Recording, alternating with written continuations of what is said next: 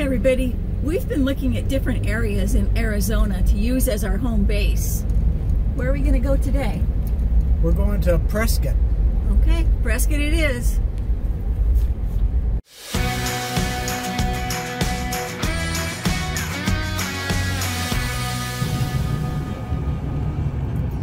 Prescott began as a mining town. It was founded in 1864. We took a drive through some of the neighborhoods and some of the newer part of Prescott.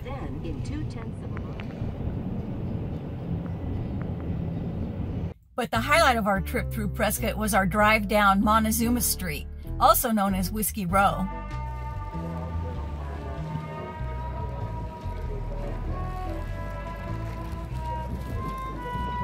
These saloons and many of the businesses completely burnt to the ground in 1900. Walking down Whiskey Row, downtown Prescott.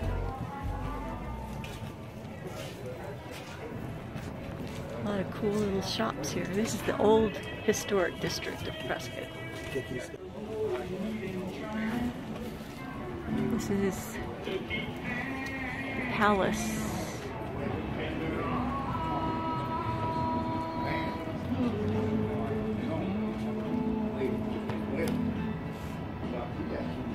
Arizona's most historic restaurant and saloon.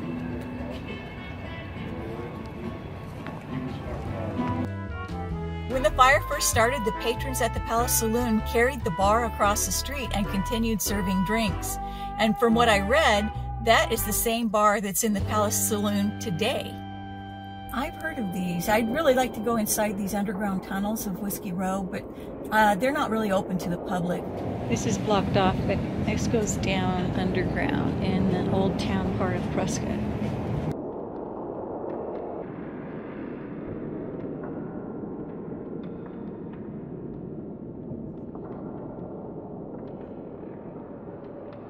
They were rumored to connect the brothels, gambling halls, saloons, and underground speakeasies that were very popular back in the day.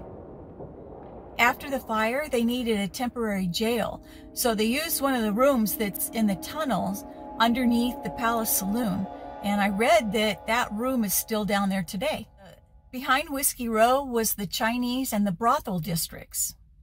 It's estimated as many as 500 Chinese immigrants passed through Prescott between 1870 and 1930. The Earp brothers and Doc Holliday often visited Prescott.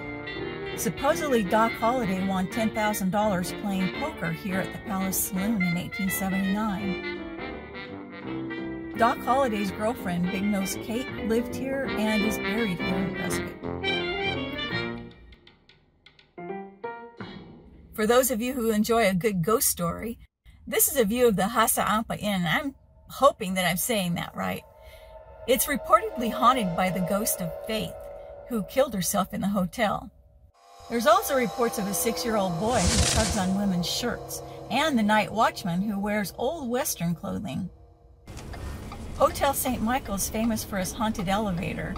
There have been several reports of guests seeing the spirit of a woman who apparently likes to ride the elevator. I think Whiskey Row is definitely the heart of Prescott. Across from Whiskey Row, you can see the old courthouse.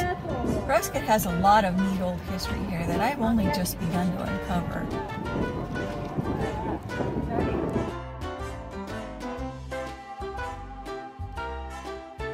We're still not sure where we're going to end up yet, but one thing for sure, there's a lot to love about Prescott.